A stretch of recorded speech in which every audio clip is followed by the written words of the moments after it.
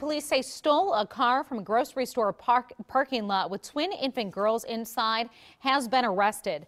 Jacob Burney faces charges of theft by unlawful taking and 2 counts of child abuse by intent.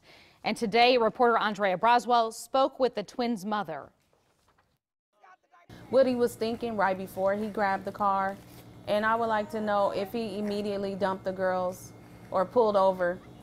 And then I would also like to know, did he purposely leave the car on? Yatanda Lewis reunited with her 8-month twins, Sophia and Alexandra, about 2 hours after they went missing, but says her life will never be the same. I keep reliving that night, seeing my car pull off, not knowing if I ever see my girls again. And although someone stealing your car with your children in the back seat sounds like a heinous crime, Lewis says she has no bad feelings towards Jacob Burney. I feel some empathy for him.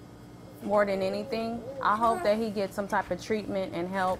Lewis says she believes Burney has a heart simply from the way it went down. I don't think he was trying to take my kids, and he showed some compassion for my children by not harming them. But this was not a situation where somebody was stalking me in the store or watching me put the girls in the car once I got outside.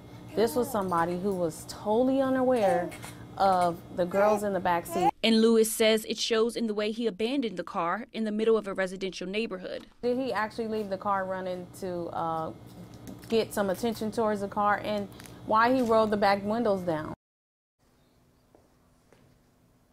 As of now, Burney does not face kidnapping charges, and Lewis says even if he never gets charged for kidnapping, she won't fight for it because she's just happy to have her kids back. Live in studio, Andrea Braswell, KMTV Action 3 News.